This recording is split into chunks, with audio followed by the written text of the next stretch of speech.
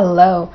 Today I'm going to test if the magnetic force can pass through different materials. Last week we tried paper and different weighted papers, and we saw that the magnetic force did pass through them.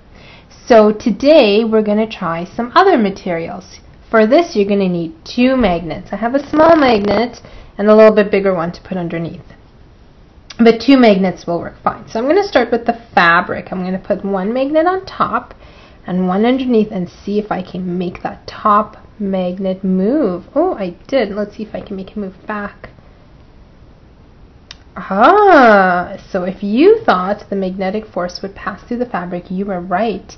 Let's try plastic. I have a plastic lid here. Do you think the magnetic force will pass through here?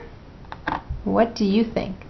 Let's give it a try. So I put one magnet on top, one magnet on the bottom. Oh, it's already moving. I'm going to move it around. I can go in different shapes and circles and up and down. And it moves. So the magnetic force is passing through plastic. Let's try wood. My desk is made out of wood. So I'm going to put this magnet here on my desk and one magnet underneath. And let's see if I can make it move. Oh, it is moving. So the magnetic force, not as well, it's a bit thick, passes through wood. Alright, let's try our last two things. For this, you might need your parents to help you. We're going to start with just the side of the glass, and then we'll try the water. So do you think the magnetic force can pass through glass? Let's find out. There we go. Let me move my hand.